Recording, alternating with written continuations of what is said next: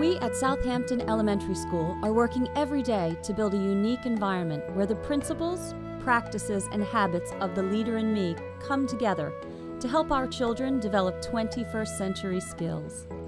By implementing the 7 habits of happy kids, our students are becoming the best citizens they can be in the classroom and out in the world. Habit 1, be proactive. You're in charge of you. Habit 2, begin with the end in mind. Have a plan. Habit 3, put first things first. Work first, then play. Habit 4, think win-win.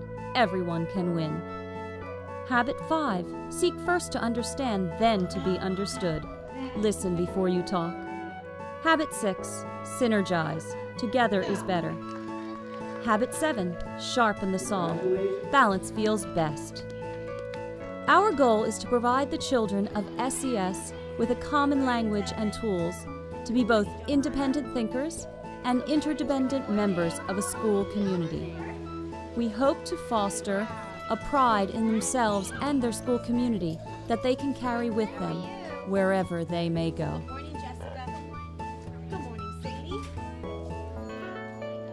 Good morning, Mrs. Let me see that beautiful hand. I wasn't sure about you. To be proactive means that you do something before someone asks you to do it. I sit crisscross applesauce with my eyes on my teacher, and I have my ears open, and I'm saying crisscross applesauce with my hands folded in my lap. You can play nice with other kids, and everybody can have a turn, not just you. Habit 3 is put first things first. Like in journeys, you do your work first, then if your teacher says yes, you can read a book or work in your work to finish folder, you may do that. In school, I synergize. I work together with my friends. Well, I use it by when anybody needs help, I would help them as a team. Oh, sometimes I comfort others when their feelings are hurt. It means like if we're playing something, everybody can play and everybody will win. It means to do homework first, and then I have time to do other things so I'm not rushing at the last minute. Listening to my teacher and seeing what she has to say on the topic what we're doing, so in case it answers the question that I'm going to ask. It means like doing your homework first and then playing. My favorite habit is be proactive. I'm in charge of me when I'm being proactive. I would like to talk about seek first to understand and then to be understood.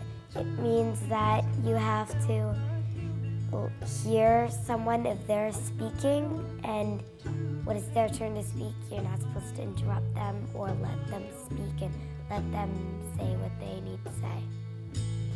My favorite habit is habit 1. I be proactive. I'm in charge of me. I think before I do something. Do your important work before you do something, like play. My favorite habit is think win-win. Do all the work, then play. Synergize means to work together. I sharpen the saw by eating my lunch. I'm in charge of me. I like to have a plan. I put first things first at home too, by doing my homework first and then my playtime.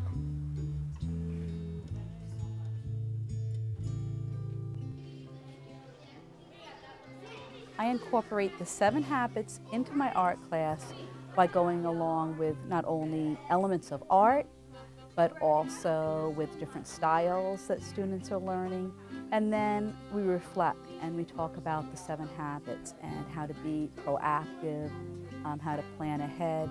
We all incorporate the 7 habits in our classroom by treating one another with respect, understanding the needs of each other.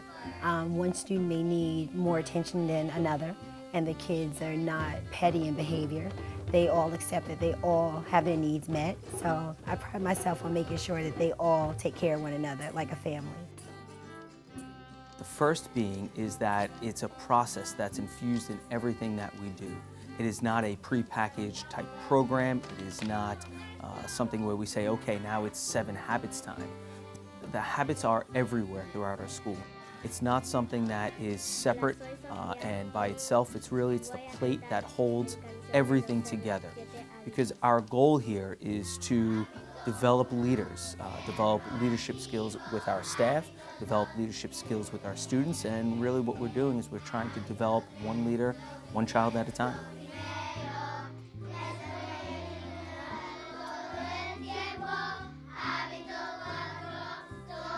Well, the highlights of the 7 habits is that it brings us all together with a common language. The 7 habits root and ground our children into feeling that they have something that can empower them to love more, to care about each other more, to just be really good people. And this is really what we need in our world today, is to be good to one another and to show that we all have gifts. And our gifts are very great and very powerful.